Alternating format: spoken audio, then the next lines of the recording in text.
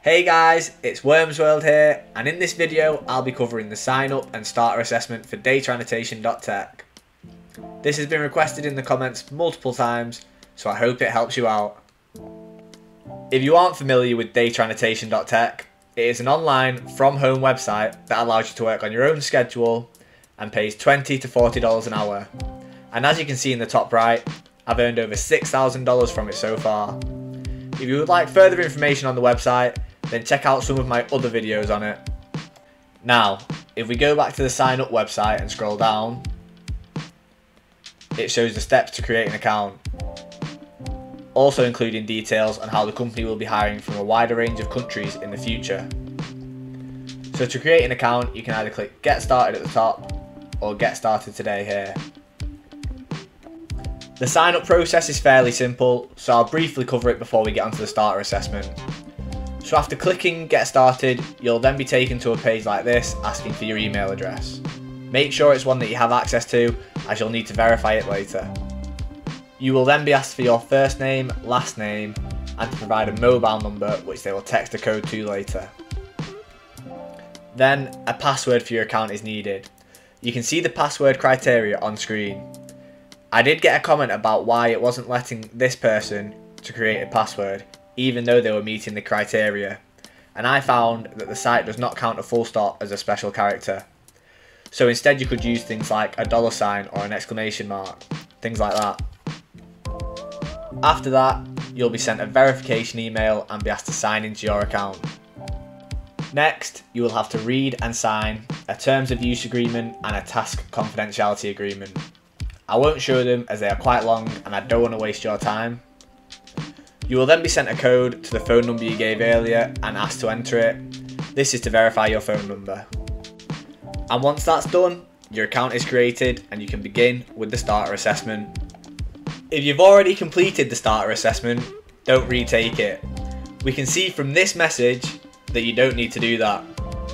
The assessment will take at least an hour, so make sure that you have enough time to complete it. We can also see the message about knowing if you passed the assessment within a week. However, I'm not sure this is accurate, as I've heard of many people being accepted or seeing jobs at a later time, including this Reddit comment stating they didn't end up seeing any work from the site until 6 months later. You will then have to answer a few multiple choice questions on your gender identity, racial and ethnic background, and level of English fluency. Here, you can also list any other languages that you are fluent in. You will also be asked to enter your location. You will next have to listen to a short audio clip that they provide the link to, and you will need to type out what is said. For this, ensure you are spelling the words correctly and using the correct grammar, including punctuation and capitalisation. Then, you will be shown 2 separate social media posts and asked to explain how the posts are or are not hateful. Consider both the captions and images if there is both, and think about if the posts are hateful towards any groups or individuals. Again, focus on your sentence structure, spelling and punctuation. These answers only have to be a few sentences long, with the minimum amount of sentences needed for each answer being 2. The next question is looking at if 2 books are similar, and if one would be a good recommendation to someone who enjoyed the other. This question is checking your ability to Google information as well as your ability to compare. So for this question, you would need to find out some information on the books and see if they have similarities in things like genre, topic or author, sort of things that could allow a reader to enjoy them both. Then there is another question which is checking your ability to Google information. For this, it's an easy search. You may need to briefly look at a couple of web pages that come up. This is just to ensure that you get the correct information. The question's multiple choice, so it's very easy, but double check your answer to be sure. Then there is the creative writing question. It only has to be between 5 and 7 sentences. However, you can do more if you need to. So the story doesn't have to be very long at all. And do not use AI to answer this question, as you will fail the assessment if you do.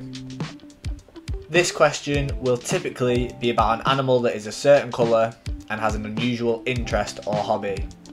The question may also specify a location and date for the story to take place. I would strongly advise that you take some time to plan out your story and link together the various criteria.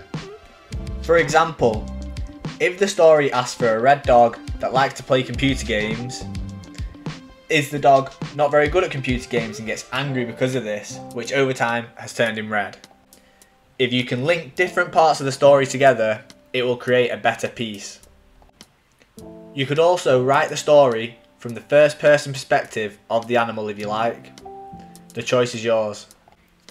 Just ensure that you include all of the question's criteria in the story in some way, even if it's only a brief mention. Again, for this question, focus on spelling and punctuation, and do not use AI. I have two friends who both used ChatGPT and then very slightly changed the story, and neither of them got accepted. The next two questions are both comparing two chatbot responses, deciding which is better and explaining your reasoning why. For these questions, you should examine what the prompt's criteria was, and see which chatbot response met this best. For example, if the prompt asks for an 8-line poem about cars, and one chatbot meets this criteria, and the other does a 10-line story about a farm, then there's a clear winner. For the short explanation on why you chose that response, write a few sentences about which response better met the prompt's criteria, and if either was written in a superior way, or had a better flow to it. These should be full sentences with correct spelling and punctuation. You will then be asked to optionally enter your LinkedIn URL and select your highest education level as well as your area of study. Then you're asked to write about yourself. This is asking about your education and work background. Try to link the work you mention to work that the website might need. Include any IT skills you have, any comparison work you've done, any work with data, as well as English language, reading and writing skills, and any other languages that you might know. It will then ask how you heard about the website. So for this, just be honest, put how you first heard about it, whether that's through Reddit, a friend, or through me. Just answer it honestly. And that's the same with the last question as well. Give a realistic estimate of how much work you'll be able to do each week. Finally, it will ask you if you have any comments. You don't need to put anything here unless you want to.